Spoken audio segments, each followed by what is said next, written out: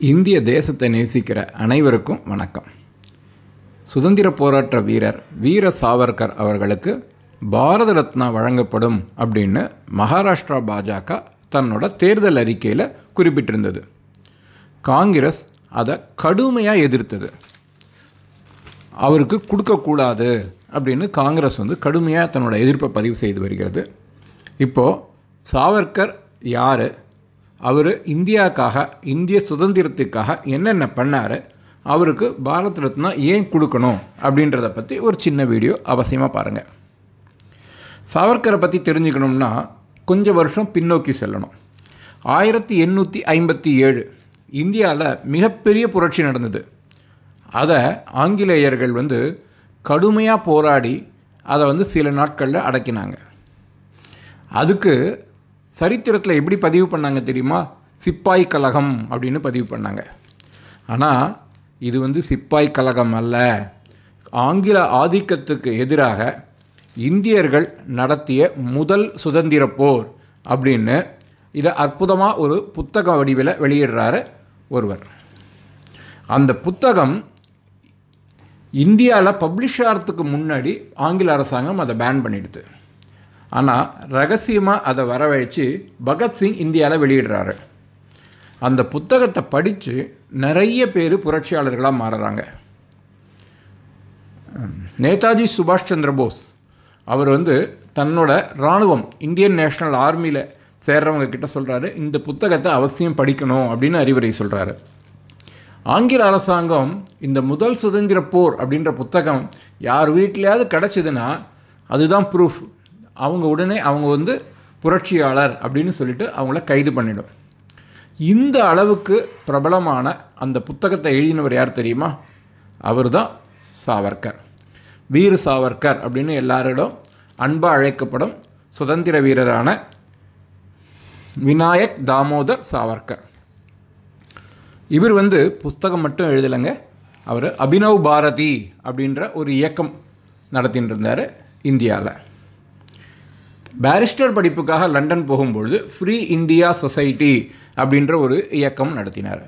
இந்த இயக்கத்தில் இருக்கிறவங்க நிறைய பேர் கலந்துட்டா கூட முக்கியமாக நமக்கு தெரிஞ்சவங்க அப்படின்னு பார்த்தோன்னா மேடம் காமா இருந்திருக்காங்க, மதன்லால் திங்ரா அங்கே இருந்திருக்காங்க, வாவேசு ஐயர் அங்கே இருந்திருக்காங்க. இந்த மாதிரி நிறைய புரட்சியாளர்கள் சாவர்கரோட எழுத்துக்களாலும் சாவர்கரோட உழைப்பினாலும் பேச்சுக்களாலும் கவரப்பட்டு ஒன்றாக சேர்றாங்க. இந்திய தேசத்துக்காக உழைக்கிற மக்கள் மேலே ஆங்கில அரசாங்கம் வெறி கொண்டு நிறைய தாக்குதல்களை நடத்தியது. அந்த மாதிரி தாக்குதல்களை நடத்திய, பயங்கரமாக தண்டனை கொடுத்த நீதி அரசராக இருக்கட்டும் அல்லது போலீஸ் ஆஃபீஸராக இருக்கட்டும், அவங்க ஒரு சிலர் பேரால் மர்மமான முறையில் சுட்டுக் கொல்லப்படுறாங்க. அந்த மாதிரி ஒரு கொலை நடக்கும் பொழுது அதை ஆராய்ந்து இதுக்கு பின்னாடி இவ்வளோ பெரிய இயக்கம் இருக்குது, அதுக்கு பின்னாடி ஒரு தலைவன் இருக்கான் அப்படின்னு கண்டுபிடிச்சு வீர சாவர்கரை லண்டனில் ஆங்கில அரசாங்கம் கைது செய்கிறது. கைது செய்து அவரை கோர்ட்டில் விசாரணை எடுக்கணும் அப்படின்றதுக்காக இந்தியாவுக்கு கப்பலில் கூட்டிகிட்டு வராங்க. பிரான்ஸ் நாட்டுக்கிட்ட அந்த கப்பல் வரும்பொழுது இவர் கழிப்பறைக்கு செல்கிறாரு. அனுமதி பெற்று கழிப்பறைக்கு பண்ணு. கழிப்பறையில் சின்ன ஒரு ஓட்டை இருக்கும், அதில் ஜன்னல். அந்த ஜன்னல் வழியாக ஜன்னலை உடச்சி, கண்ணாடி ஜன்னலை உடச்சி அந்த உடம்பெல்லாம் உடம்பை கஷ்டப்பட்டு குறுக்கி உடம்பை அதுக்குள்ளே நுழைப்பிண்டு அவர் அங்கேருந்து தலைகீழ மேலே குதித்து தண்ணியில் நீந்தின்னு போய் பிரான்ஸ் நாட்டுக்குள்ளே காலடி வச்சு உள்ளே போயிடுறாரு. இதை கவனிச்சிட்ட ஆங்கிலேய சிப்பாய்கள் போட்டில் துரத்திண்டு போய் பிரான்ஸ் நாட்டுக்கு உள்ளே போய் இவரை பிடிச்சி அரெஸ்ட் பண்ணி மறுபடியும் கப்பலுக்கு கூட்டின்னு வந்துடுறாங்க. இது டேரிங் ஷிப் எஸ்கேப் அப்படின்றாங்க. இந்த மாதிரி உலகத்தில் யாருமே கப்பல்லேருந்து தப்பிச்சதே கிடையாது. அந்த அளவுக்கு இது உலகம் ஃபுல்லாக பரபரப்பாக பேசப்பட்டது அந்த காலத்தில். இந்தியாவுக்கு கொண்டு வரப்பட்ட சாவர்கர் ஆங்கிலேய கோர்ட்டால் இரட்டை ஆயுள் தண்டனை வழங்கப்பட்டது. அவருக்கு 50 ஆண்டுகள் சிறை தண்டனை.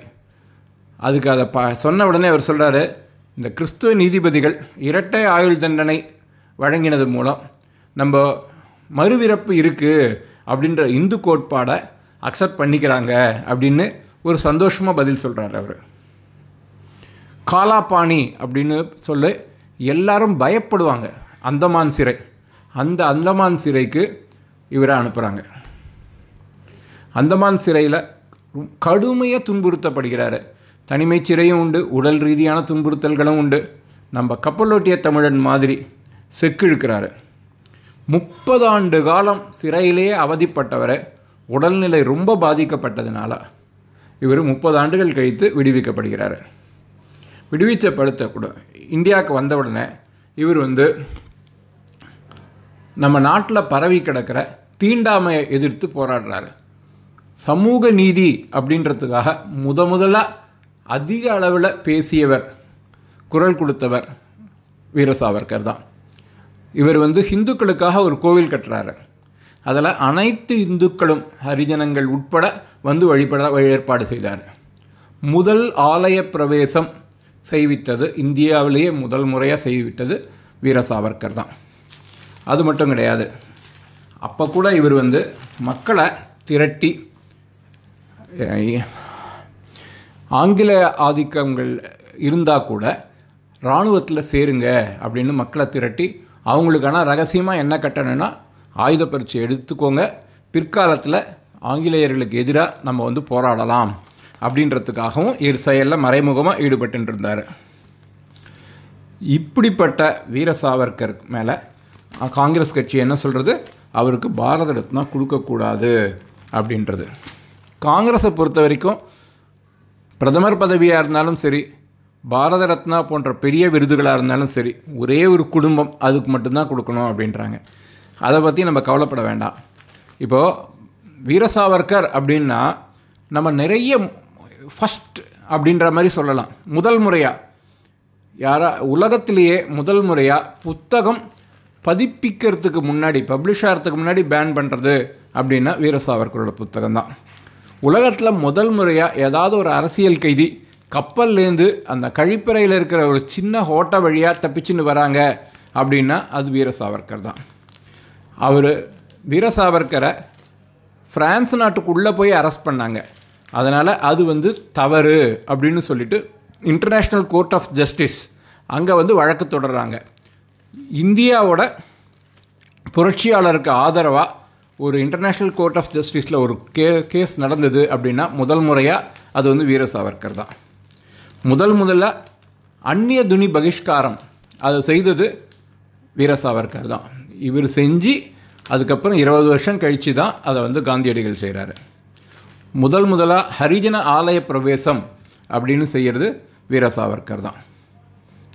இவ்வளோ பெருமை உள்ள அவருக்கு பாரத ரத்னா கொடுப்பது அப்படின்றது இந்தியாவுக்கும் பெருமை, பாரத ரத்னான்ற விருதுக்கே பெருமை. கண்டினால் இந்திய அரசாங்கம் கண்டிப்பாக பாரத ரத்னா விருதை இவருக்கு கொடுத்தே ஆகணும். பாரத் மாதா கி ஜெய்.